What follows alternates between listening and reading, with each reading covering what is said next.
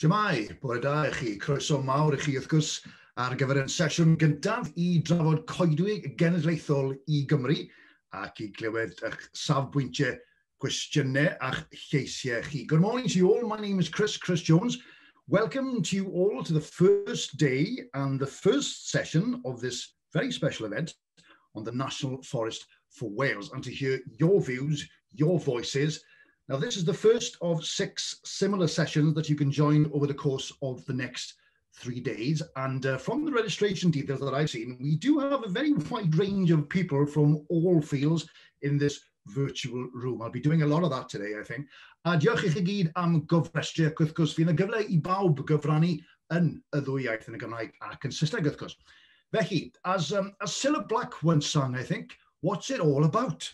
Well, fe na I roi'r gorau fi y tro. Let's all listen to this short film to give us an idea of why we're here today. I'm not sure if it's the same film we've just seen, Adam. Mae yna fersiwn Gymraeg yn gyntaf, and then the English version as well. So let's have a quick look at this.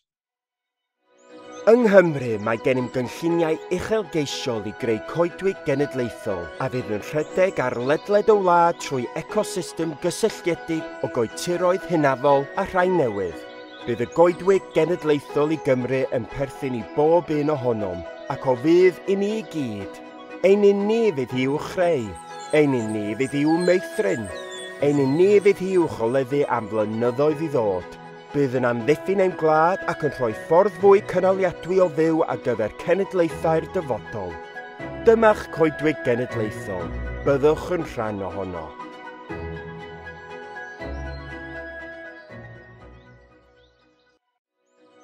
In Wales, we have ambitious plans to create a national forest which will run the length and breadth of the country through a connected ecosystem of ancient and new woodlands.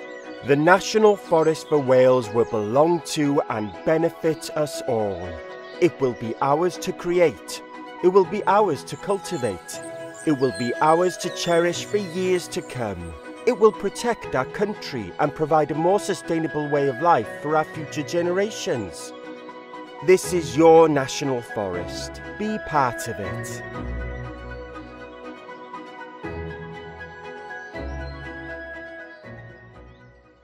So, I'm sure that most of you are aware that the First Minister, Mark Drakeford, of course, announced his intention to develop a national forest for Wales in his manifesto commitments in 2018. And 12th of March 2020, it seems such a long time ago, the First Minister officially launched the National Forest Programme. A felly, mae'n addas iawn yn bod ni'n cael croeso arbennig i'r trydiau nesaf yma gan y dyn I hun. It gives me great pleasure to introduce this very special opening keynote address, pre-recorded by the First Minister himself, Prif Weinidog Cymru, Mr. Mark Drakeford. Bore da a chroeso. Good morning, everybody, and welcome. It gives me great pleasure to be with you today and to celebrate this important milestone in the creation of our new National Forest for Wales.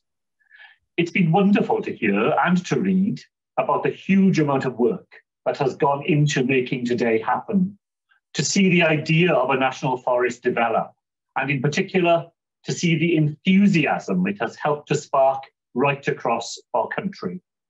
Today, we mark not only an important step along the path to our ambition, but in doing so, showcase what is, I feel, a shared desire across our nation to protect our natural environment, to reverse the decline in our biodiversity, and to take bold and radical actions necessary to tackle the climate crisis.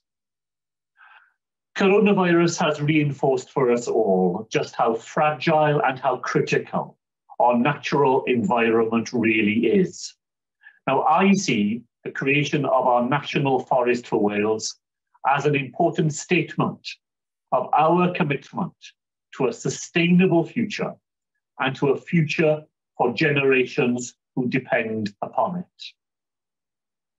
In June of last year, we launched our Community Woodland Scheme in collaboration with the National Lottery Heritage Fund. That project provides a valuable opportunity for people in Wales to create and restore woodlands in their own communities. I'm very pleased to say that 4 projects have been awarding funding so far. I'm really keen to urge everyone to see what they can do to submit a bid before it closes in March next year. These projects can be a platform upon which our national forest can build, to provide people and communities across Wales with the opportunity to be close to and to connect with the fantastic natural environment we have, wherever people live in Wales. Over the last year, we have worked in partnership with Keep Wales Tidy to trial a number of tiny forests, small, quick-growing and biodiverse areas. And it's great to say that the first 5 tiny forests have already been planted across Wales. And together with Keep Wales Tidy, we have also helped start 22 school forests in different parts of Wales, 1 in every local authority. These provide new and invaluable opportunities for children and young people to learn and enjoy our amazing natural environment. Now, here in Wales, we're committed to increasing the amount of woodland, to ensuring the right trees are planted in the right places, and to unlocking their full potential. Creating a national forest for Wales is a hugely ambitious programme, and it will take time to complete. In the short term, I am keen that we make the most of the great woodlands we already have here in Wales. Many of these woodlands offer world-leading mountain bike trails, accessible walking routes, and a range of other recreational and tourism attractions. That is why last year we designated the first 14 national forest sites, exemplary woodlands on the Welsh Government woodland estate. I'm aware the interest this announcement has created, leading others to have their woodlands included as part of the National Forest. That's why I'm pleased to announce today a new demonstrator project to increase the number of exemplar National Forest sites we have across Wales. It will extend the opportunity for National Forest status beyond the Welsh Government's woodland estate, in turn recognising the time, the effort and the enthusiasm so many people put into managing our fantastic woodlands. We will look for exemplar woodlands already capable of demonstrating the National Forest outcomes, but also look at future potential too. That is why a second element of this project will be to make funding available that can improve woodlands to National Forest standard in the future. That will include funding for new woodland areas, and our intention is to launch both elements of the scheme for applications in the early summer of this year. In preparing for it, I hope you will all consider whether your woodland could already be a National Forest woodland or could be in the future with our support. I hope it's evident today that despite the challenges of coronavirus, we have made excellent progress in laying the foundations of our ambition for a National Forest for Wales. Thank you to everyone who has been involved so far and those who have engaged with this really exciting opportunity in making it happen. I look forward very much to hearing over the course of the next 3 days about your thoughts and hopes for the National Forest and how in Wales we can translate that ambition and commitment into reality. And in doing so, to help turn Wales into a more prosperous, a more equal and a greener nature for future generations. Diolch yn fawr iawn I chi gyd.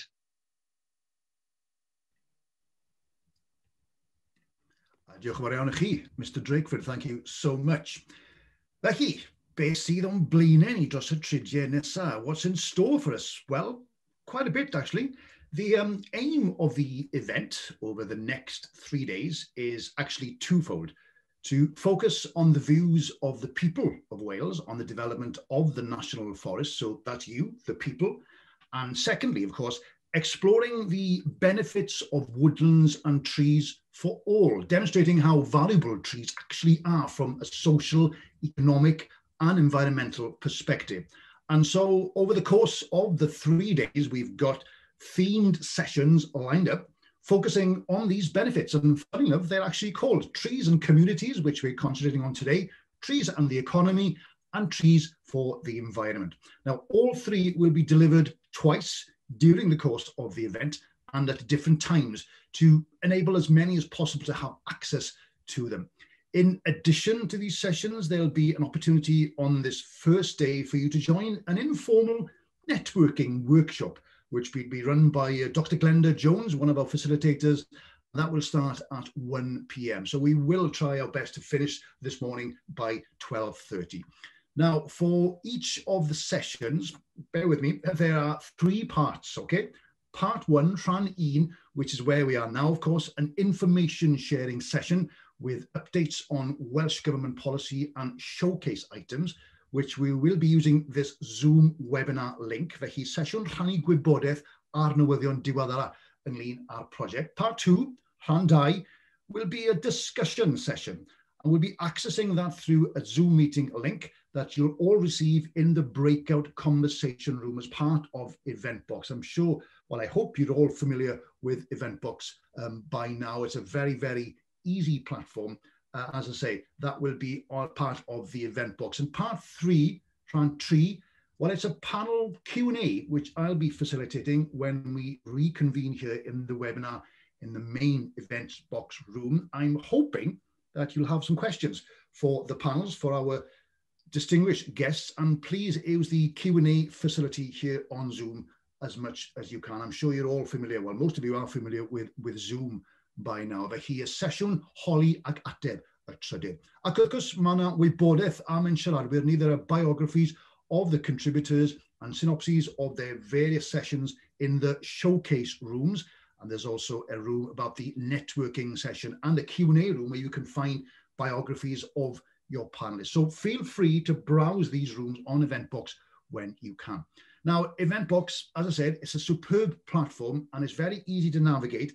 However, if you do need support regarding any of this, so if you get stuck somewhere, please don't be embarrassed, don't be shy, don't delay. Go to the lobby of Eventbox. You'll see the word lobby and email info@eventbox.wales. So that's info@eventbox.wales. And box, of course, is BOCS yn y ffordd Gymraeg. Adam is our resident technical expert. He's a bit of a genius. And if he can't help you, well, no one can. So a top tip, it's important to keep the Eventbox and the Zoom open at the same time. Don't close either. So that will, as a top tip for you. Right, we do have a lot to get through. I'll try my best to keep to the strict timings people have been asking for. Nawr, cyn bo hir, newn ni wrando ar 3 prosiect sy'n mynd i roi syniad bach i ni o'r fath o waith sy'n mynd ymlaen ar hyn o bryd. Soon we'll have today's 3 showcases for you, and they'll illustrate work that's currently happening. But firstly, yn gyntaf, let's turn to Welsh Government and a member of the National Forest team to give us an overview of developments so far. Felly, rwch groeso os gwelwch yn dda. Please welcome the head of the National Forest Programme. I can see you there ready at Welsh Government, Erica Dawson-Davies. Erica. Croeso pawb. Welcome to everybody and welcome to this event. It's been a long time coming and I'm so pleased that we're able to talk to you all today. I'm going to give you a very, very quick overview of where we're up to with the National Forest and next steps. So if I could have the next slide, please, Adam. As we've already alluded to, the First Minister launched the programme of the National Forest almost a year ago, 12th of March last year. We launched it at the Brunei site, the Welsh Woodland Trust Brunei site in Neath. And at that point, we explained the National Forest and the ambition of the National Forest, and that it extends the length and breadth of Wales, and it can provide many opportunities by planting, growing and protecting trees contributing to the decarbonisation goals and the climate change emergency, halting the decline of biodiversity and improving the health and well-being of our people whilst supporting commercial business activity. Next slide, Adam, please. So what is the National Forest? On a local level, it's about woodlands for people, nature and commercial opportunities. It's about new and existing woodlands in urban and rural locations and in public and private ownership. On a regional level, it's spread across Wales, and it's going to be outcomes based rather than a geographic spatially based programme. On a national level, it's an umbrella and a catalyst for woodland creation and better management of woodland and potentially encompasses all woodlands if they meet the outcomes. It's a long-term programme, as we've alluded to, with multi-level benefits and multi-generational outcomes. And you could liken it to the Wales Coastal Path. And on a global level, it's a brand and it's an asset for Wales. And it can be used as a tourism destination. And also it can help to support reaching our net zero emissions targets. Next slide, please, Adam.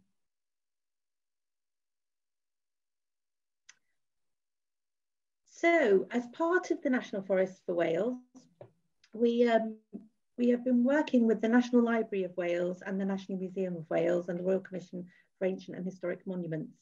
And what we've been doing is setting up a People's Collection, and I'm pleased to announce today that we are launching the People's Collection on the People's Collection website, and you can see the link to the website there. And what we're aiming to do is collect everybody's memories, poetry, pictures, photography, video, anything across Wales of your favourite trees, of what trees mean to you, and create basically a living time capsule to accompany the National Forest, to chart its progress and to chart its growth.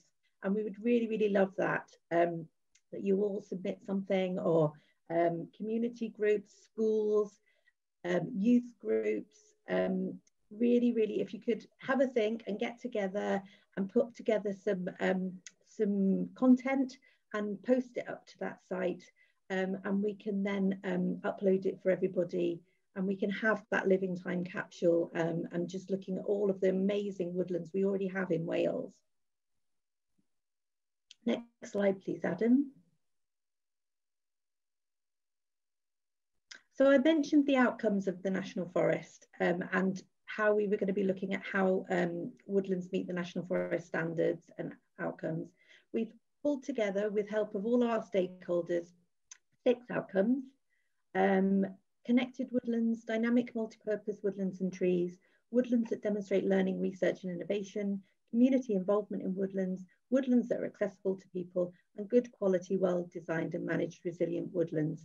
They are interchangeable, and they're not all need to be demonstrated to a great extent in every woodland. However, they would be what designates the exemplar sites. Next slide, please, Adam. So the exemplar sites, as the First Minister alluded to, were launched at Climate Week by the Minister for Environment and Rural Affairs. The sites on the existing Welsh Government woodland estate right across Wales, you can see here.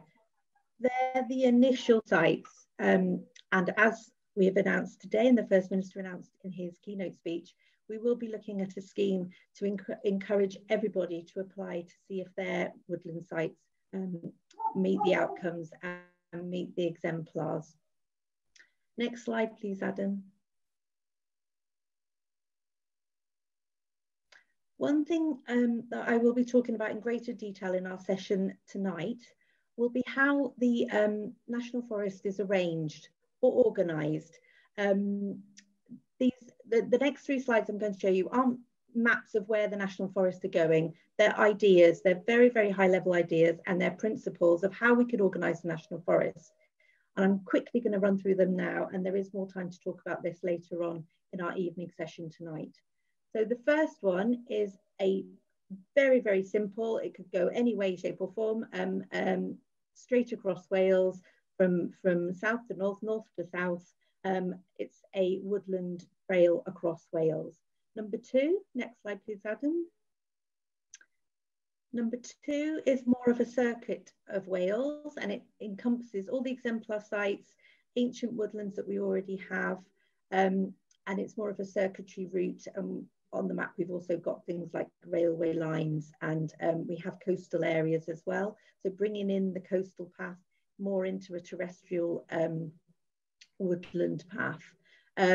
As I said, I will discuss these in more detail, so I put these are a quick snapshot. On there, we also have the marine A and OBs, and we have specific areas of interest as well. It's just different ways, as I say, principles we can organise the National Forest, and we would like to talk to everybody about these. Next slide, please, Adam. The third one is based on a hub and spoke system.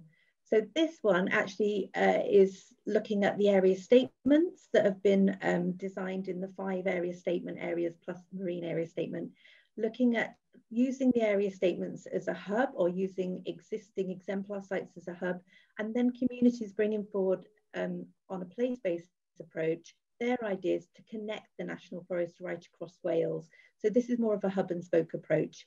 So they're the 3 ideas that we have at the moment.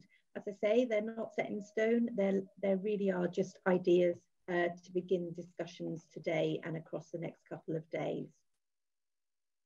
So the next steps for the National Forest. Content for the People's Collection. So as I say, any ideas, any photography, any video, poetry, writings, narratives, artworks, please work with your communities, and there is a portal to upload those onto. The Community Woodland Scheme is available until March 22. The new National Forest demonstrator, the First Minister has announced today. More information will be coming on that over the next few months.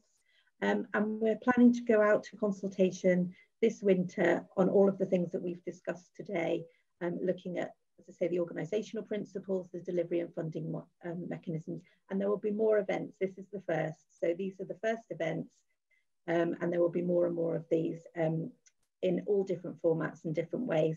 So we're trying the digital way. I hope you like it, and please feel free to feed in at the end when you receive your evaluation sheets on how you found this approach. Really grateful for everybody's time today, and please feel free to post questions in the chat bar. Diolch yn fawr. Thank you, Chris. Oh, thank you, Erica. Oh, diolch yn fawr iawn. So this morning is actually being recorded. I'm not quite sure where it's going to be available to look at after today. Can someone let me know, please, in the chat button where exactly it will be available to look at? Someone's already asked if it's been recorded. I do know that the breakout rooms will not be recorded, but everything else is, as it were. So there'll be an opportunity to ask Erica your questions later on as part of the Q&A session, and I'm very pleased to say we've already had a couple of questions in, Erica, so get ready for that later on. Okay, so as I said, we'd like to ask our 3 special guests this morning to present their individual showcases. And gyntaf, first we have Maria Wilding from Llais y Goedwig. Now, Maria is the Llais y Goedwig Programme Manager and brings together the staff and the board of Llais y Goedwig to support the growing number of community groups across Wales dedicated to managing their local woodlands. And she's spent the last 20 years working with community woodland groups and initiatives and supporting social enterprise development across the UK. So Maria, I hope you're there. I believe your presentation is called Voice from Wales Community Woodlands. Over to you, Maria. Hello, good morning, everybody. Bore da pawb. I feel like a cuckoo in the nest because I'm not actually Maria. I feel like I've taken on her persona. My name is Liz, and my colleague Maria and I will be joint presenting this morning. Thank you, Chris, for the very illustrious introduction to us. I didn't do any of that training. I feel fantastic. As Chris very kindly introduced us, we'll be talking a little bit about our organisation, which is Llais y Goedwig, the voice of community woodlands in Wales. Next slide, please, Adam. So I'm not sure how many of you understand or know about community woodlands, so I'm going to be talking a little bit about what community woodlands are and what they have to offer the woodlands and the communities of Wales. And then my colleague Maria will be talking a little bit about the organisation and what we're working on at the moment. So as you can see from this slide, community woodlands come in all shapes and all sizes, and they have interests in a vast number of environmental and social interests. Next slide, please. So what is a community woodland? Well, a community woodland is a woodland that, as it sounds, is deeply linked to the community around it. And that could mean very many outcomes. That could be a woodland for dog walking and health and well-being. It could be a woodland that uses the resources of the wood, like timber for firewood, for example, or for training, or for green woodworking.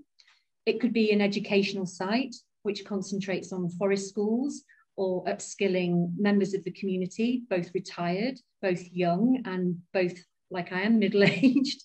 And especially and the educational sites, as we've seen over the past 12 months within woodlands, are particularly important now that Wales opens up again post-COVID. It could be a woodland that's used for livelihoods. So we have community woodlands that are working, that are supplying timber for trade. As you can see down at the bottom, that is a woodland up in North Wales, Abergele, which is Elwy Working Woods. Or it could be a site that uses pea sticks for growing, or it could be a tree nursery site. Next slide, please. So a community woodland is also a wood that is for people and nature. We need to remember, especially in these times, that woodlands have attracted maybe 100, 150% more footfall over the last 12 months than usual. And these woodlands are incredibly beneficial, not just for the volunteers, and also not just for people exploring their nearest outdoor sites, but also for the benefits of wildlife. So community woodlands are often volunteer-led. They can do management of the woodlands. They can do things like thinning. They work to a woodland management plan. They engage in observations and biodiversity audits and improvements. So they will undertake things like INNS clearance, so that to everybody is bracken bashing or roadie clearances. And they're able to do time-sensitive sustainable management. So they can also do things like bird audits and bat audits. And we have to remember that the great majority of the community woodlands across Wales are green flag sites. So a community woodland is also a woodland that where the community has some degree of control over the woodland and how it's managed or run. And this differs slightly from volunteer groups who may be working on a site that is owned by a council or an environmental organisation, and they do things like volunteer days. A community woodland has a more stringent tenure. Only a few community woodlands across Wales actually own their own sites. Most have woodland management agreements with other landowners, for example, community councils or councils, NRW, the Woodland Trust, the National Trust, and most recently an agreement with the Trunk Road Agency. And also community woodlands will have agreements with private landowners. We're very excited to explore other opportunities with perhaps commercial organisations who are looking for corporate social responsibility, or sites that perhaps have been neglected in the past and they want to explore working with communities. This could also be sites like Public Health Wales, GP sites behind the back of your library. Basically, a community woodland is a community where they are able to take decisions, and what happens on their woodland is really key to that agreement.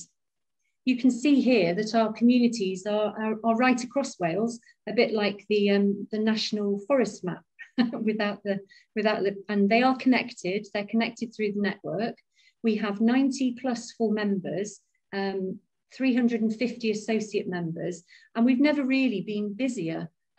We have two funded programmes. One is the NROL funded programme through the Welsh Government, and the other is through RDP funding. That's called Dewis Gwyth, and that is looking at supply chain feasibility for non-timber forest products in woodlands. So that's things like birch sapping and wild garlic. The Welsh Government funding has enabled us to provide on-the-ground support from 6 regional development officers, and we're working directly with existing members new members, and also landowners and new community groups across Wales. And we're really pleased that 2 of our community woodland group members have already been recognised in the first tranche of National Forest exemplar sites. That's Clymdu Valley and Coed. So the community woodlands have multiple benefits, as I've mentioned before. They're really dedicated and hardworking, and they're inspirational to the groups, as you'll see later when we play our film, which is The Voices of Woodlands. They meet some of the Wellbeing for Future Generations Act's goals. We also hit a lot of the priorities for the National Forest Programme, as I think I've highlighted. And well-managed woodlands have benefits for everyone. They have benefits for the environment, for climate change, especially tree planting, which has never been more popular. They're improving a local asset for the people of Wales. And most importantly, they're connecting the people with the outdoors, which, as we move into a new beginning, really, post-COVID, moving into the outdoors is more important than ever. I'm going to now hand over to the real Maria, who's going to talk about Llais y Goedwig and our organisation. Thank you. Hello, sorry about that. Double act here. Next slide, please, Adam. So yeah, as Liz mentioned, I'm just going to tell you a little bit about what Llais y Goedwig is and what we do. So Llais y Goedwig was founded with 2 simple aims. We're a network organisation formed in 2009 by community woodlands to support community woodland groups, and we still operate on that ethos. We are managed by a volunteer board of directors who are taken from the groups themselves, and our future direction, what we do, is all predicated on what groups tell us they need. So our 2 simple aims are to promote and represent community woodland groups in Wales, and to provide assistance and support to local community groups and initiatives. Next slide, please, Adam. Okay, so what do? We provide support networking among community woodland groups and other agencies, helping groups to share their knowledge and experience in problem solving. If one community woodland group has a question or a problem in one part of Wales, you guarantee that at least another 4 or 5 groups will have had exactly the same problem and be able to share their knowledge and experience of how they've come through it. Next slide, please. We also provide networking events, usually, well, in the past, previous to this year, face-to-face regional events and national events, where the past year we've been doing more and more online stuff. And I think going forward, we'll probably end up doing a little bit of a mixture of both. And we provide resources, we develop resources to help community woodland groups and public bodies and partners. So as Liz mentioned, one of the resources that we're providing at the moment is development officers on the ground who provide support to people, to people and the community, from existing groups, but also those wanting to start up new groups. And one of the things that our development officers have been doing, concentrating on in the past year, is helping groups to apply for the National Forest Community Woodland funding that's run by the National Lottery that I think you're going to be hearing a presentation on in a bit. And I think it's very important for our communities to be involved in the National Forest going forward and to be able to access some of that funding that's available. Next slide, please. Profile. One of the things that we're not brilliant about, I think communities in general and community groups is shouting enough about what we do, but we attempt to raise the profile of community woodlands within the wider woodland community with the general public. When possible, we always have a stand at the Royal Welsh in the Eisteddfod as part of the woodland sector as a whole. We organise our own events, and we sit on several kind of UK-wide and Wales-wide national groups, to just basically to make sure that the community woodlands are a valued and important and integral part of the woodland sector as a whole, and are recognised as such. Next slide, please. Dialogue. So as well as the networking and helping communities to talk to each other and connect across the different parts of Wales, we also engage in dialogue with policymakers to ensure that when new policy is developed and new policy is written, then community woodlands are an important and integral aspect of that as well. Next slide, please. Okay, so that's the end of my presentation. Contact details there if you need them. One of the things I did just want to say at the end is that despite the past year and the intermittent pauses to work in woodlands that with each successive lockdown have been caused, we've never been busier. I think the desire and the need from communities of Wales to contribute to the climate to nature emergencies and to provide safe, accessible places for people to connect and to exercise and to experience nature has really shone through. And rather than Liz and I sit here and tell you about the amazing things that community woodlands do. We've put together a short film. This is just 6 of our groups from across Wales. It's part of a project that we're doing to collect more voices from community woodlands. So this is kind of phase 1 of our short videos.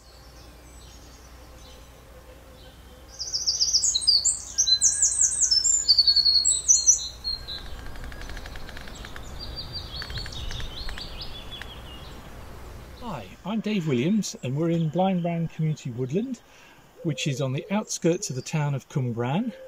It's a community wood of 100 acres with a mixture of deciduous trees, mostly beech, but a mixture of oak and ash and a lot of birch as well, plus conifer from having been a former Forestry Commission plantation.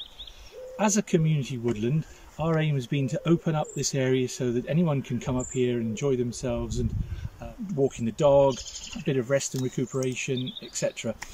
We've got a number of projects we've done as a community woodland, and one has been actually developing a community orchard area where we've got 60 apple trees.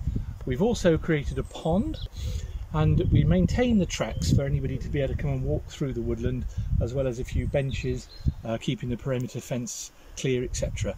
So all in all, great place to be, and we've got about 120 members.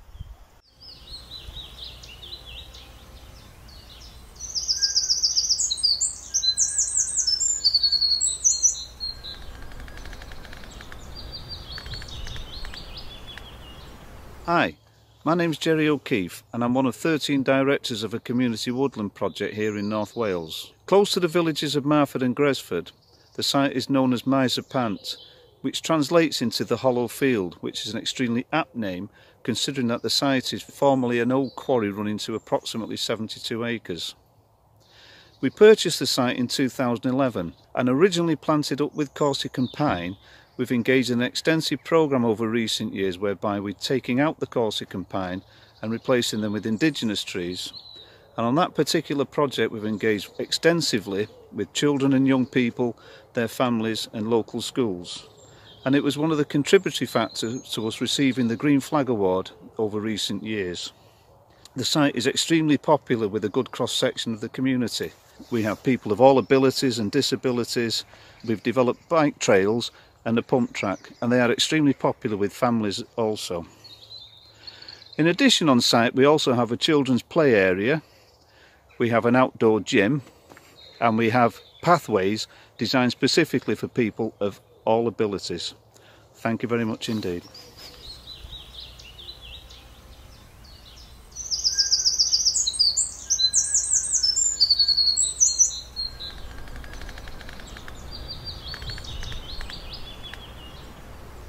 Hi, my name's Melissa and I'm at Llyn Park Mawr, which is a community woodland on Anglesey.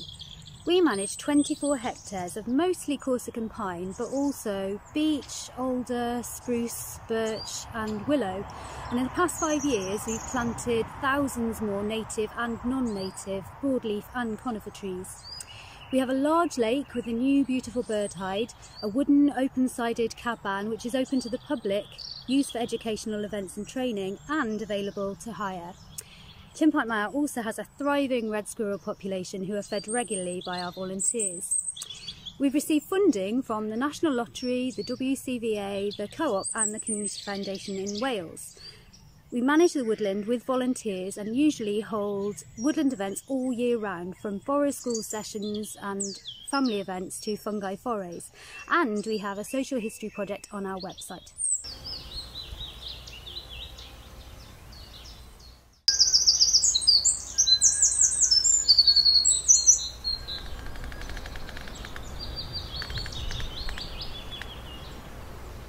Hello, I'm Rob Clapham at Glan Tower, Riverside Park in Pontardawe. We sat in 25 acres of beautiful grassland and woodland and have been a green flag site now for around 9 years. The site was primarily alder, willow and oak, but we planted many hundreds of trees and shrubs to form new hedgerows and woodland areas, so we now have a much greater variety. Such things as hazel, rowan, crabapple in hedges, and broadleaf trees such as beech, copper beech, hornbeam and chestnut. We've also planted an orchard with around 10 different apple varieties. We've got open grassland areas that are left to grow over the summer, attracting bees and other insect life. We're open to the public 24/7 and run an outdoor education centre, an intervention programme for primary and secondary schools 5 days a week. We also have a volunteer programme every Wednesday where we provide transferable woodland skills, or we will have again when the lockdown is over. Come along please and spend some time with us, we'd be very pleased to see you.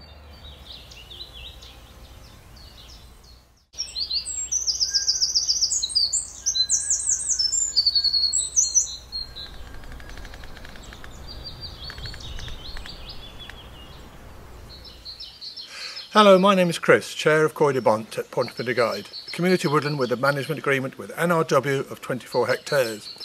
This woodland connects people with nature, with volunteer sessions and relevant training. Our woodland has a variety of wildlife and habitats, with pine martens using as their territory and red squirrels a mile away. We provide a place where people can relax and enjoy outdoors.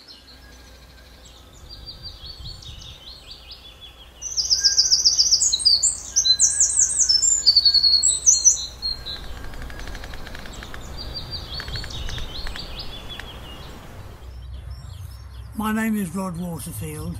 Welcome to the Warren Woods in Denbighshire, the home of the Woodland Skills Centre. Warren Woods is a 50-acre woodland right in the heart of the Ceredigion Range and Dee Valley area of outstanding natural beauty. The woodland is privately owned, but it's entered into a long-term lease with a social enterprise company called Warren Woods Limited that runs the Woodland Skills Centre. We have a heritage orchard, allotments, medicinal herb garden, vineyard, wildflower meadows, polytunnels, tree nursery, workshops. We run courses in traditional crafts that attract people from all over the UK, mainly woodland related, such as woodland management, chair making, stool making, but also blacksmithing, longbows, coracles, horticulture, lots of bushcraft courses and courses in mindfulness. We also have a big social prescribing programme working here on site with people of all ages, some with mental health problems, learning difficulties, physical disabilities, dementia, and we also work with children who've been excluded from school.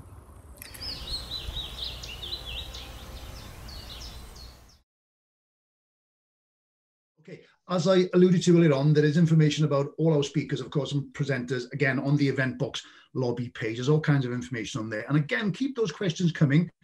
We've had a few already. Yeah, Anning, that's fantastic. We hope to have plenty of questions for the Q&A later on, of course. And I can see that you're using the chat facility too, which is superb. Right, let's move quickly on then, if we may. Nesa o Dŵr Cymru, pennaeth strategaeth atyniadau ymwelwyr, na chi'ch ceg. Next, we have a showcase entitled Creating Hubs for Health and Well-Being. I'd like to ask the Head of Visitor Attraction Strategy for Dwr Cymru, Welsh Water, to Vicky Martin. Are you there? Hello, Bore. I'm delighted to have this opportunity to showcase some of the amazing projects that Welsh Water, in partnership with local communities, has developed and is delivering across Wales. As a business, we have a 2050 strategy, which includes a goal to become an organisation which uses its land holdings to maximise the well-being of its customers, supporting healthy lifestyles, biodiversity and ecosystems. So we've been on a mission to create hubs for health and well-being, and working in partnership with local people and communities to connect them to the nature on their doorstep. So over the next few slides, I'll be giving you a snapshot into some of the projects that we've developed from our first ever community adoption at Swiss Valley, our inaugural Friends group, which is being created at Lisbane and Clinician Reservoirs in Cardiff, and also a couple of mega projects where we're working with partners to deliver landscape scale action in Ellen Valley in mid Wales. Next slide, please. So our first ever community adoption is at Swiss Valley Reservoirs, and it's a collaboration with Llanelli Rural Council. It's the first of its kind and sees the Community Council adopting the woodlands that surround the reservoirs. So Welsh Water retains responsibility for maintaining the dam infrastructure, the water quality, but it actually empowers local people to get involved with looking after the nature that's on their doorstep. So together we created a shared vision and also a site management plan. And then working with Natural Resources Wales, Cymru Wales, we were able to access a significant grant from Welsh Government through the Access to Water programme. And this is enabling us to refurbish an abandoned toilet block and bring it back into use, to create accessible water sports infrastructure to give access to water for paddle sports for people of all abilities. It's also enabling us to put in washdown facilities to protect water quality and for biosecurity. And Llanelli Rural Council has been working with volunteers from within the community who want to actually help care for their local beauty spot and improve biodiversity. They've also been working with Chymunedau Council, who have invested in footpath improvements and are also setting up an outdoor activity classroom to support land and water-based activities on site. Next slide, please. At Lisbane and Clinician Reservoirs in Cardiff, we have been working in partnership with the local Reservoir Action Group, who campaign to save the reservoirs from inappropriate development. We're also working with Cardiff Council and Cardiff and Vale Health Board through an NREL partnership, which we've developed, which has enabled us to access funding, again from Welsh Government. And this is allowing us to put in green infrastructure, so that's circular paths around the reservoirs to enable access. We're creating a conservation zone and also installing bird hides. A big part of the NREL project has been the development of a community engagement programme, where we're working with a wide range of collaborators and local organisations across a range of themes to develop signage and interpretation across the site, education and learning opportunities. We've also been working very closely with Cardiff Met University to develop the educational potential of the site. And volunteering is a big part of the community engagement programme as well. So we've been supporting the creation of our first ever Friends group, and that's in the process of being constituted at the moment. We launched the idea last summer and are thrilled to say that we've already had over 130 registrations of interest. So there's been a huge amount of support from the local community who want to get involved. We're also keen, once the site is open to the public, that the opportunities, whether it's water sports, volunteering, would provide opportunities to support social prescribing as well on site. Next slide, please. We've also been able to secure funding through the National Heritage Lottery Fund and Welsh Government to fast track our plans to restore 2 of the woodlands at the reservoir site in Cardiff through the Community Woodland Project. And this is really enabling us to fast track the restoration of the woodlands and really restore the woodlands at a pace that we could have only ever dreamt of previously. The grant is enabling us to develop a woodland management plan. So we've been working with the Wildlife Trust to develop the woodland management plan. And we're also looking to plant connecting hedgerows to improve interconnectivity, remove invasive species, put in new plantings, restore a historic fish pond, install bat and bird boxes, and also create paths in a nature trail. And another big element of the Community Woodland Project has been supporting the creation of the Friends Group, which is in the process of constituting. The idea being that the Friends Group will help us care for the woodlands into the future. So the grant is enabling us to pay for training and supervision of volunteers, the purchase of equipment and PPE, also the development of informal learning opportunities. And we'll also be doing a young person consultation in collaboration with Play Wales as well. Next slide, please. And onto Allen Valley in Powys. Welsh Water has been working in partnership with local and national partners to deliver the Ellen Links Landscape Partnership. This partnership is led by Allen Valley Trust and local partners CARA, the Community Arts Organisation, Coed, and also Natural Resources Wales are part of that partnership. It's a massive 5-year project, which is a £3.3 million project with £1.7 million worth of support from the Heritage Lottery Fund. And through the project, we've been able to develop a landscape conservation action plan, which sees 26 different projects being delivered across sort of 4 key themes. We're looking at, we have projects that celebrate heritage, help people to enjoy Ellen, experience and education, developing volunteering, and also enhancing nature and wildlife. And as part of that theme, we've been able to preserve and improve 2 internationally important woodlands, and this is being done through thinning, things like bracken management, and also additional planting. The project's creating volunteering opportunities for people to get involved in the conservation works, things like biodiversity surveys and also research. And our delivery partner, Coed, is delivering a number of training courses and activities, everything from woodland management and bushcraft. And you can see a picture there of their volunteers at work at Ellen. Next slide, please.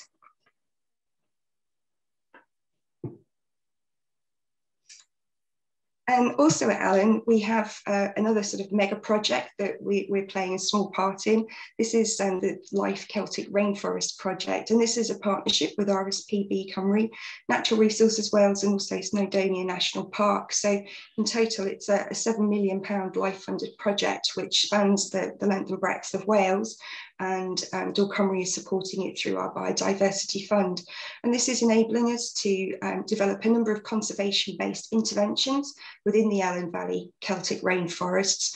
We've been tackling sort of invasive species like rhododendrons, and looking at ways that we can tackle the invasive species without impacting on water quality. So ensuring that the use of glyphosates don't drift into the water by using direct injection of ecoplugs instead of spray to control the invasives.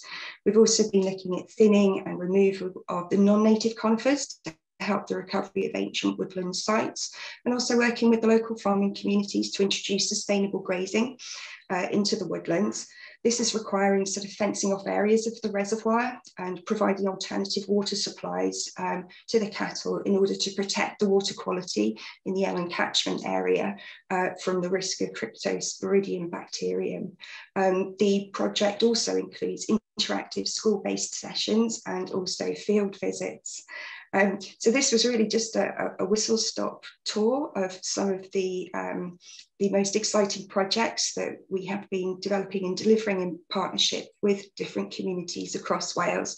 And I think it really does demonstrate what can be achieved by working in partnership with others, pooling resources and expertise, and how in working in partnership, it's been possible for us to access external funding to actually really help us make a difference, and also to fast track our plans and ambitions for sites.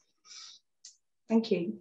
Diolch yn fawr, Vicky. Thank you so much. Okay, moving swiftly on, if we may. Again, I'm looking at the clock here. The third showcase is involving a wider range of people and presented by the Environmental Grants Programme Manager at the National Lottery Heritage Fund. And his name is Chris, Mr. Chris Hoyle. Chris. Good morning, Chris. Good morning, welcome. So I'm Chris Hoyle. I'm currently managing 2 grant schemes actually on behalf of Welsh Government and the National Lottery Heritage Fund. So that's the Local Places for Nature and the Community Woodlands scheme. And following on from what Maria and Liz at Llais y Goedwig had to say, and with Vicky talking about one of the projects we funded at Lleisiau, I want to tell you a little bit about why the fund decided it wanted to be involved with the community woodland aspect of the National Forest. So for those of you who don't know, the National Lottery Heritage Fund is part of the National Heritage Memorial Fund. And we're a non-departmental governmental body responsible to the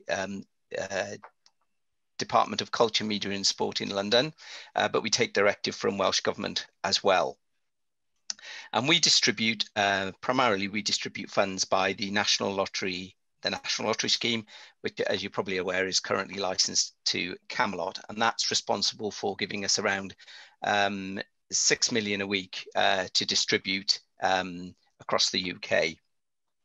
So in 2019, as a fund, we launched a new strategic funding framework, and this contains 3 elements that I just want to mention today. The first is that landscape and nature is a priority for us in the period up to 2024, at least. And we're also looking at heritage for all. So we want inclusive heritage to be a feature of anything that we fund. And we also strive to develop new ways of working and investing in heritage, including pursuing new business opportunities. Now, I'm not going to bore you with about our strategic funding framework, but if you are interested, you can go to our website at heritagefund.org.uk to see more about that. Could I have the next slide, please, Chris? So in late 2019, a few months after launching our new funding framework, we were approached by Welsh Government to become involved in some of their environmental programmes. Now, for us, that was a great opportunity for us to work more broadly to meet our landscape and nature priority and to develop new ways of working. In fact, it was the first opportunity presented to the fund to form a new funding partnership and deliver money that wasn't wholly from the lottery. So primarily, this is a government capital fund, but to make sure that there was some money, revenue money available to grantees, the fund decided that as we wanted to make natural heritage available to all, the fund would put some money in. So we agreed to contribute £600,000 across the programme period. So that's 30% of the available funds for community woodlands through our scheme. Now, that's quite important. It means both our own and the government funding go further in making the community woodland happen. And it means that we can have a higher level of engagement work and help to make that community woodland a reality. And to make sure that we, as a fund, fulfil our aim, our stated aim, to involve a wider range of people in heritage. While government money is used to restore or create all of the physical elements that constitute a woodland, the tree planting, the connectivity, the nature and wildlife aspects, the scrapes, the ponds, and all the things that Vicky mentioned that were going on at Llanishen. We can also pay for revenue elements such as recruitment, support and training of volunteers. We can include encourage people into the woodlands to explore, to learn and benefit from the natural world. And by facilitating these sorts of activities, we can help all our funded projects meet our mandatory outcome, which is to involve a wider range of people in heritage. Now, to make it simple, what the Lottery Fund has done is said we have our 9 outcomes. We only have 1 mandatory, and actually we only want applicants to meet that 1 mandatory outcome. Of course, there are outputs required from the government perspective, and every applicant must meet their agreed purposes as outlined in their grant award. Could I have slide 3, please, Chris? Now, the strategic funding framework that we have isn't something that we just sat down and agreed amongst ourselves. It is based on extensive research amongst people who play the national lottery games. And what we found out was that many people didn't realise where the good causes money was going. And it was also clear that we needed to provide targeted help to higher priority applicants who are underrepresented in our funding. So part of our approach was to designate some areas as areas of focus. These were areas that traditionally hadn't received their fair share of heritage lottery money. And in Wales, this includes Rhondda Cynon Taf and Neath Port Talbot. And we're trying to ensure that there's some equity between where money is raised and where the lottery tickets are bought, I suppose. And we don't know that because that's commercially sensitive information, and where the good causes money is spent. So this applies to communities as well as geography, and we've developed some good practice guidance in a number of areas, including wellbeing and inclusion, so we can help our grant applicants reach groups that are underrepresented in nature and environment. So we do believe that everyone should have the opportunity to benefit from National Lottery heritage funding, and that more inclusive heritage is more sustainable in the longer term. In short, we want to give more opportunities to people with protected characteristics, as well as those from lower incomes, to get involved in heritage. We would say that there are three things a wider range of people will be involved with heritage can mean, and we encourage applicants to consider that they welcome everyone to take part, that they think about how they are welcoming a wider range of people, whether it's digitally through website or social media activity, in marketing material or in person, and that they talk to people so that they are supported to become involved and identify what needs to be planned for, and then budget for it and include it in their application. That they seek to tackle disadvantage that people with low incomes or a lack of previous experience can face in getting involved in heritage, to try to not offer unpaid internships. If you want to offer an internship, then include it in your application and we'll fund it. To think about asking for transferable skills such as communication, budgeting, digital, or great people skills instead of formal qualifications. And that local skills are important, and discuss with local communities and network what skills and assets already exist, such as community transport or dementia-friendly cafes. And in their project, that their project meets people's needs where they are different to those of others. And our advice goes further than this. So you should really measure what's being done, and you'll find further information on our website, and look for the 10 ways to measure and prove that a wider range of people can be involved in heritage. And just to note that when people are putting their applications together, they can seek advice and support from the development officers at Llais y Goedwig as part of that process, and we'd encourage people to do that. If I could have slide 4, please, Chris. Now, we're not saying that any of this may be easy or comfortable for some groups, and that many may find it a challenge, especially where people think diverse communities are thin on the ground. But we would encourage them to think about the age of volunteers that they're attracting, their backgrounds. Are young people well represented?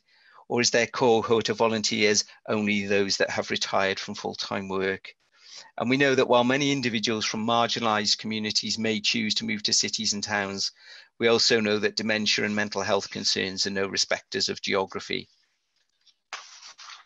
Our aim is to try and assist in making a community woodland a woodland for all of the community, wherever they are and whoever they are. I mentioned earlier that this grant scheme follows our usual processes and procedures. And it is, and it does, and it means that you'll get a quick turnaround on decisions. It's our aim to distribute this funding to applicants with ideas that meet the grant criteria, of course.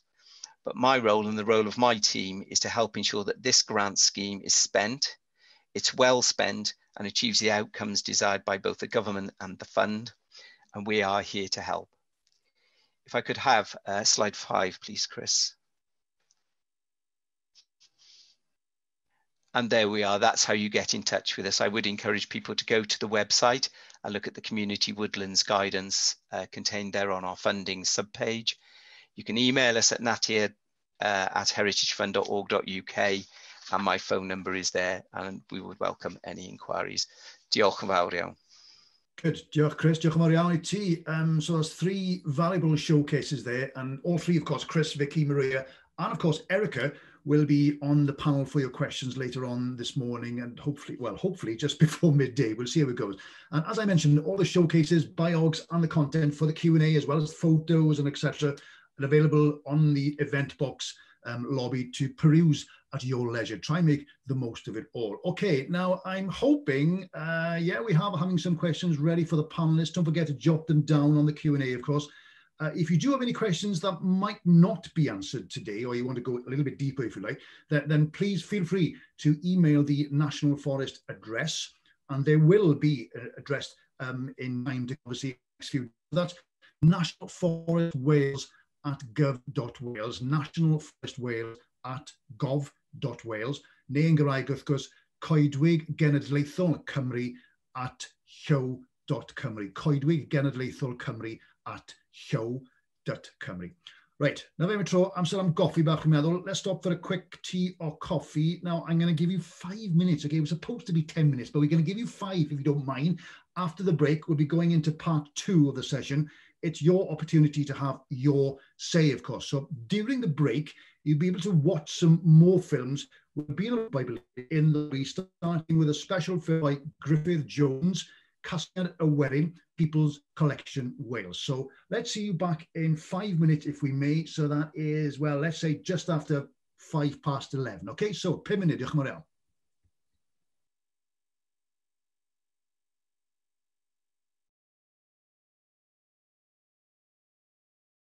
Okay, right, croeso nôl i chi. Fel mae Dafydd Iwan wedi cael ei doio, ni yma o hyd fi'n meddwl.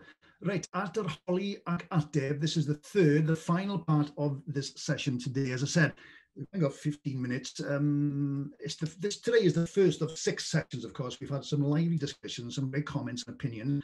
Now it's time to hopefully ask your taxing questions. Use the Q&A, okay, as much as you can at the bottom of the screen there, hopefully.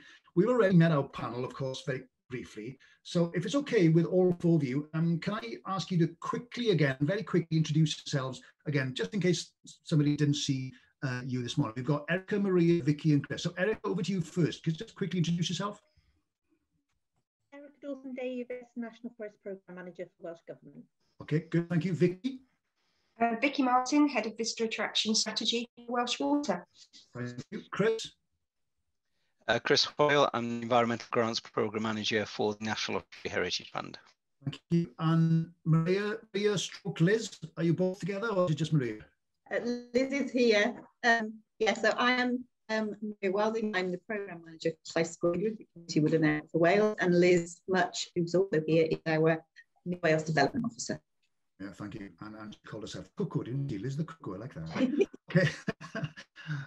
Okay then, well, please use the Q&A as much as you can. Let me put that on right now. We do have a couple of sort of questions that people already sent in, as it were. But again, please don't be shy. Use the Q&A, use hand raise. If you want to actually ask the question yourself, then by all means do so. That's fine, no problem. I can come to you, but I can ask it on your behalf as well. So use the Q&A as much as you can. So can I come to, first of all, and let's go straight to Erica, because you are the head of, obviously. Is the Welsh Government planning to plant more trees, improve tree coverage as part of the National Forest for Wales? So it's a fairly obvious question, but the answer. No, absolutely. The National Forest will encompass existing woodlands and new woodlands. So it really is making those connections across Wales and looking at what we've already got, as we've already spoken about a lot today, and creating new woodlands as well. So. Okay, good. Okay. I'm going into the chat button. Somebody sent me a question. If you don't mind. Okay. Now then, that's a good question. We talked a lot about tourism. How do we avoid all our forests becoming like centre parks, or worse, Alton Towers, like an Alton Towers-esque experience? Overuse and development is a problem that should be considered, obviously. So who would like to tackle that massive question? Let's go to Erica again then quickly. I'll quickly answer this. As I kind of outlined in my presentation, we're looking now at how we look at those 6 outcomes and how we look at how we represent those in the National Forest. So we're not saying all forests should be the same. We're not saying all woodlands should be the same. It needs to be a blended approach, and it needs to be place-based. So I think that's one way of looking at it. It's a blended approach across. Because that's obviously a big concern, isn't it? With it's all well getting people to go forest, but the last thing you want, with all respect to Centre Parks and Alton Towers, is to have an Alton Towers in our forest.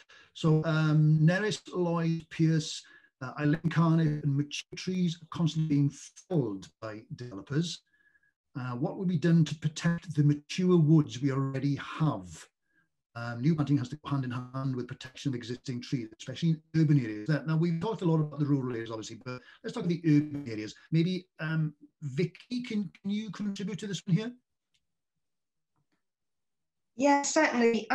Something that we've been doing at Lisbon and Clinician as part of the project that we've got there is we started off with sort of a health and safety survey, condition survey of trees to understand the condition of the trees. And once we understood the condition of the trees, we were then able to make safe any trees that are dangerous, remove any trees that are diseased that need to come out. There is a problem with certain species like ash dieback, but more importantly, it then allows us to understand what opportunities there are for replanting. And if I pick up on something that was said earlier on, it's about having the right trees in the right places for the local environment. So we are developing through the Community Woodland Project at the Spain Clinician Woodland Management Plan, which will take us over the next few years. And as we start taking out invasive species in particular, so the health and safety works have been done. The next step will be to start taking out invasive species. As we start removing the invasive species, that will then create those opportunities to actually plant new trees in. So we're taking, that's the approach that we're taking at Lisbon and Clinician. Okay, while we're talking of Clinician, if you don't mind, then Vicky, stay with me. Paul Davis, I'm involved with the Clinician and Lisbon Reservoir Friends Group. Could I have an update, please? Yeah, I'd love to give you an update. We had, I think as I mentioned before, over 130 people express an interest in joining the Friends. And when we asked people to sort of sign up to join, we asked them what their interests were. And there were a number of people that were interested in getting involved in the governance. So there's been a governance group that's been volunteers that have been meeting to develop the constitution.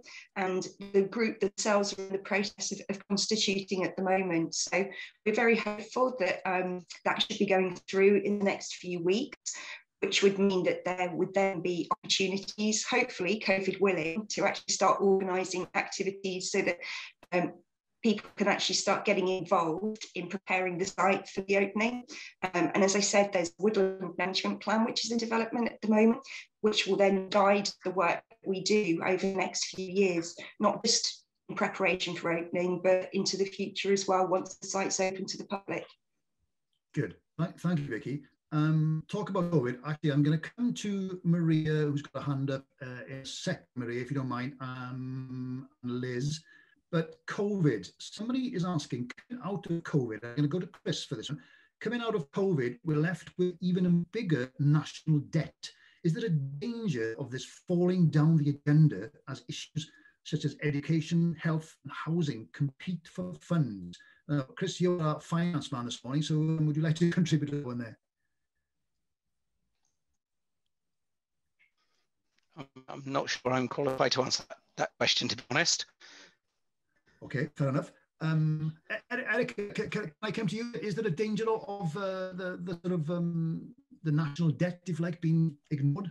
I think we need to, that question's obviously quite pertinent at the moment. I think we need to look in the round and look at everything that's happening with the green recovery and looking at ways in which nature and nature-based solutions can help us coming out of COVID, as well as the climate emergencies and the nature crisis. You know, I think it's, again, I use the word blended again, but I don't see that things are falling down agendas. It's how we use everything to its best ability. Sure. Okay, no, that's, thank you. Maria or Liz, you had your hand up. It's Liz. It's Liz, Chris, thank you. It was responding to the earlier question about threats to woodlands and woodland sites in Cardiff. And Llais y Goedwig development officers are supporting some small community organisations and individuals across Cardiff who are looking at some of the areas that are designated for felling. And I suppose what I would like to say as a catch-all really is that Llais y Goedwig do support the development of community groups, and that's one way where your voice is heard, because we can share our other members' experiences and campaigning. So if you contact us, we will certainly have a look at look at your individual, a particular story, but a lot of it is to do with planning, which I think was mentioned in the earlier session. And there is definitely a pull between planning and obviously the deficit within councils and the ecology department. So it's a diplomatic aim, and if we can push the preservation of community woodlands up the agenda for the people of Wales, then that's only a positive thing.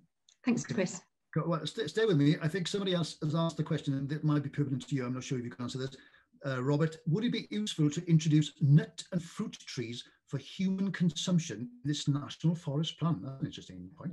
I think that is actually happening. That was alluded to in I think Chris was talking about it, or Erica, about the tiny forests that Keep Wales Tidy have had funding to set up across Wales. Also, personally, I'm working with 2 sites in Mawrth who are developing food forests across their towns, and I think it is definitely something that is already taking place across community woodlands with orchards and tiny food forests, and also forest gardens, which are incredibly popular. So we have several members at Forest Gardens, and we would happily share that information with anyone that wants to know. Okay, good. We have a question in the chat from Gron yn y Gymraeg. A oes cymorth ar gyfer perchnogion preifat o goedwigoedd hynafol? Now then, is the support, I'm not quite sure who to go to, maybe Erica or Vicky, or I'm not sure, is the support for private owners of ancient trees and forests? Shall I answer that one? I'll answer. Yes, Erica, sorry. Yeah, the scheme that the First Minister announced in his key speech is looking at both private and public woodland and community woodland. So when more detail of that will be available over the coming months. And we're, as I said, this isn't prescriptive in it just goes this way, it goes this way. We're looking at a blended approach across the national forest. So very much private ownership is very, very important as well as the sector. Okay. Again, I'm conscious of time. Well, we've got time for 2 more questions. I'm going to come to Maria next, and then Erica, I'm going to finish off with you, okay? So Maria, somebody has asked, with connected national forest, there are opportunities for good and negative flow of species nationwide. What's the national strategy regarding INS? Invasive non-native species, I think. Right, okay. Okay, that's a big one. But try and make it short. Okay, and there are several projects and several people looking at this, and there is legislation to stop the spread of invasive non-natives, INNS. But I think it is something that does need some more work, and I know there is a Welsh Government funded project looking at it at the moment in small areas, looking at eradicating from catchment areas, because with INNS, invasive non-natives, they spread in different ways. So it needs to be looked at, and it's been integral part of management plan for new woodlands as well as existing woodlands. Is how we manage that, and how and it has an impact on where you get your stock from. If you're bringing stock, if you're planting trees, it needs to be from certified stock that you know isn't bringing anything untoward or unwanted into your woodlands. So yeah, it needs careful planning and management, and it's something that will need to be more aware of, I think, going forward as we plan and plant new woodlands. Okay, that's fine. Thank you very, very much. Thank you, Maria. Thank you, Liz, Chris, and Vicky. Erica, I'm going to finish off with you if you don't mind. Basically, we're doing these sessions over the next 3 days, but what is the actual next stage, if you like, for the National Forest of Wales? What is the next stage after we've done these sessions? What happens then? The next stage is the consultation, which will be, well, obviously we've got the scheme that will be announced over the summer, open in the summer, but we've got a consultation coming up in the winter, which we would love everybody to contribute to. The discussion today has been absolutely fantastic, and we need more of this. There'll be more opportunities, and there'll be more discussion happening as we go forward over this next year, and working towards the winter, where we're looking to do a more formal discussion and consultation. Good, diolch Erica, thank you very, very much. Okay, well, dyna ddiwedd y sesiwn, dyna heddiw am bore. Diolch i chi gyd am y cyfraniadau. Diolch i bawb sydd wedi cymryd rhan. I think it'll agree it's been a lively start to this 3-day consultation. My key moment was basically the description of the squirrels going from tree to tree to tree without actually seeing the road. Wonderful image.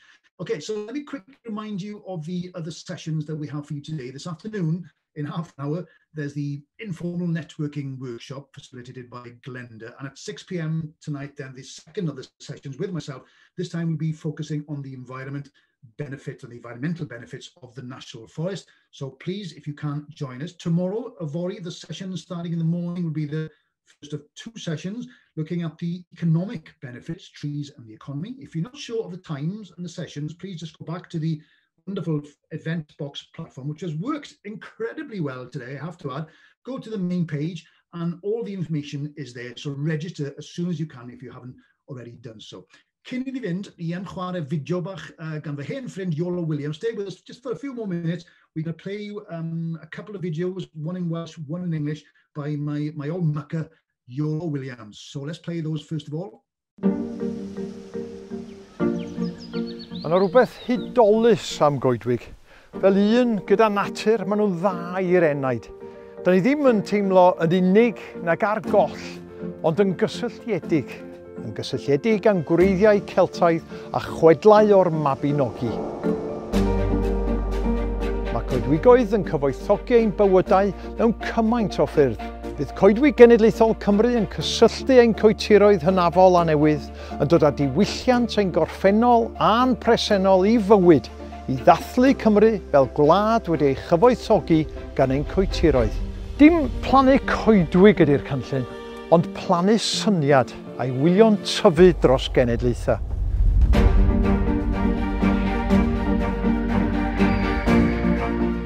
Mae o'n syniad fydd yn siapio ein gwydnwch fel cenedl yn y dyfodol, yn creu cryfder drwy gydbwysedd ac yn dylanwadu ein hamgylchedd, ein cynefin a'n bywydau, yn ddiwylliannol, yn economaidd ac yn gynaliadwy.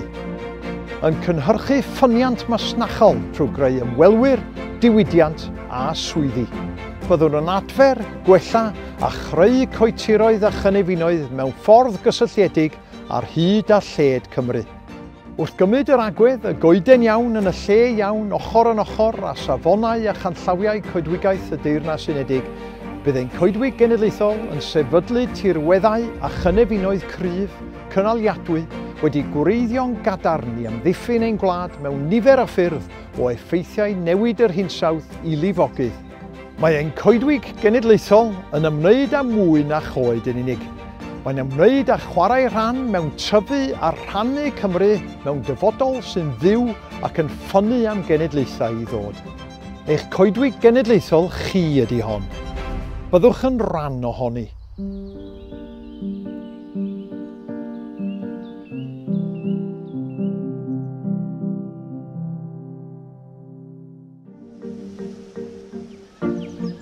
There's something magical about forests. At one with nature, they're good for our soul.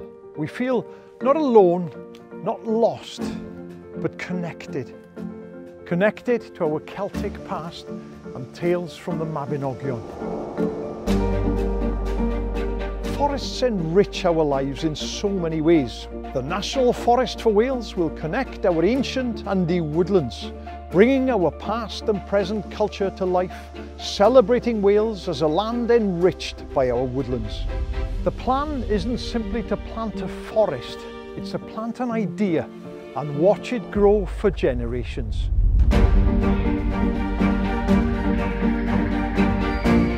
It's an idea that will shape our future resilience as a nation, creating strength through balance and influencing our environment, our habitats and our lives, culturally, economically and sustainably.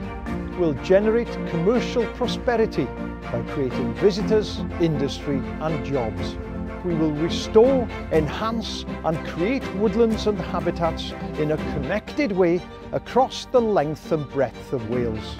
Taking a right tree, right place approach alongside UK forestry standards and guidelines, our National Forest will establish strong, sustainable landscapes and habitats, firmly rooted to protect our country in a number of ways, from climate change effects to flooding.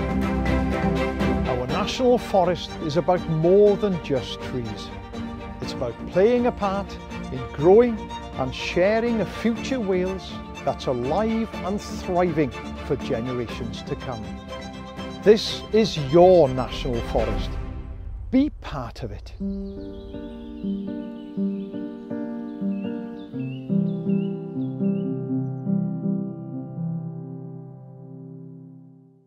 Great, diolch yn fawr iawn, Iolo. So thanks to you all again. See you at 6 p.m. this evening if you are joining us.